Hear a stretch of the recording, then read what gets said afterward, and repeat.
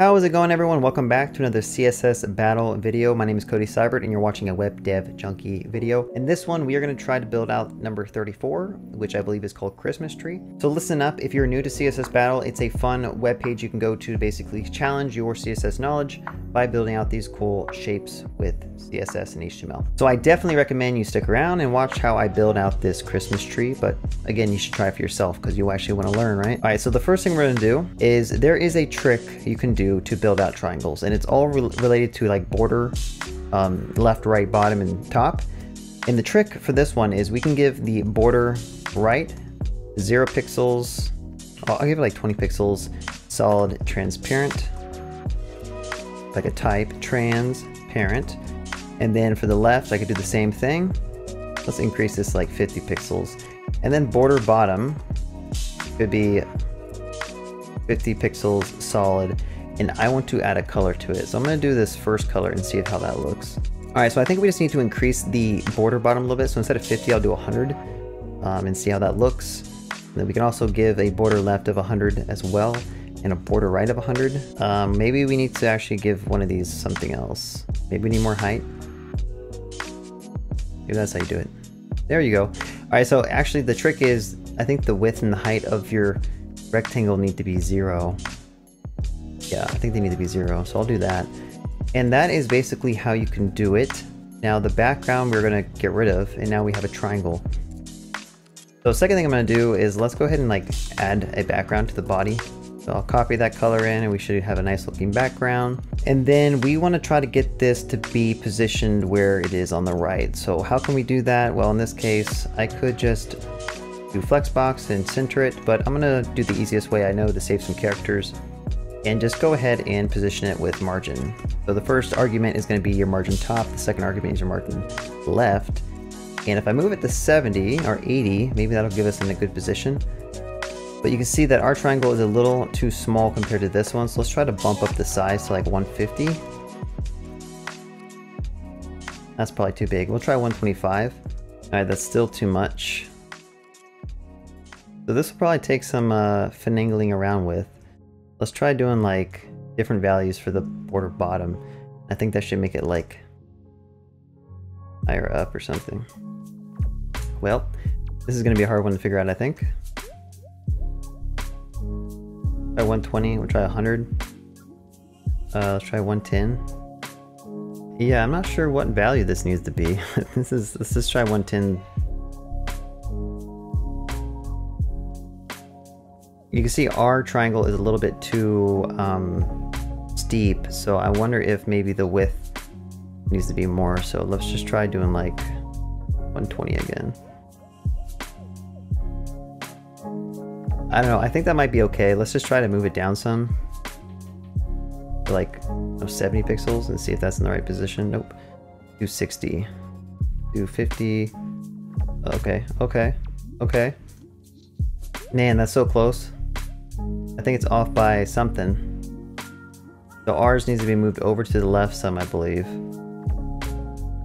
Ours is just too big. Let's try 115.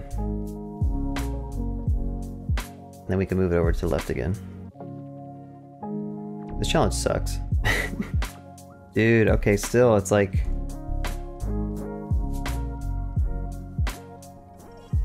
Alright, forget this. What I'm going to do is I'm going to center this. So I'm going to say display of flex on the body. I'm going to say justify content of center. I'm going to say align items of center. That's just so we can kind of figure out how to position this. Get rid of the margin. And then we are going to move this up some. So I'm going to say position of relative. I'm going to say top of negative 20 pixels. And keep on moving this up until we get it where we want to be. That looks good. Again, our triangle is like off by a little bit. Ours is too narrow, I think. So I don't know what we can do. I mean, we could, it's obviously one of these has to be changed to be the right value. If I make it all 100, what does it look like? See, that looks kind of messed up. Let's try 130, 130. Okay, 125.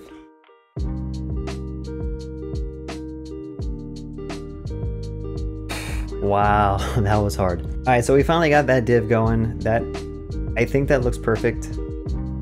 but I guess the moment of truth will happen when we submit this style. So let's move on to the other one. So obviously the triangles are all gonna have the same shape. Okay, so at this point, I think we could just kind of copy and paste the style. So I'm gonna do basically another div. Here's a cool little technique that I've started doing is instead of using divs, you can do a paragraph tag and you don't need to actually put the closing brace, I believe. And I could style this. And then if I wanted to add another one, I could just add another paragraph tag and put like an identifier on it. So I can say A. So I can say P of A is going to be the same stuff. But in this case, we're gonna make this one P of A and this one P of B. All the paragraph tags are gonna be the same thing. That look okay. Let me move that back. I'm kind of screwing some stuff up here. That looks better. Kind of. Can't tell if that's good.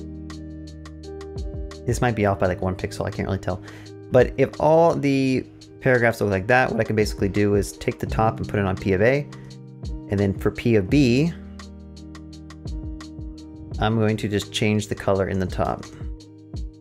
I'm not really explaining what I'm doing that well. This one's actually kind of like a hard challenge. So this one I'm going to move down even further. I'm going to change the color of it to this color. So let's say background of this. And, sorry, not background. I need to change the border color of that.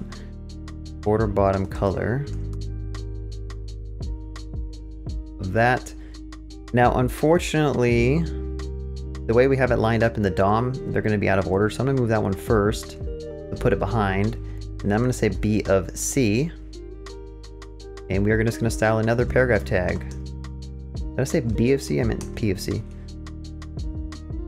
Been a long day. All right, so let's just go ahead and add 120 to it, 130, and change the bottom, or the bottom color to that.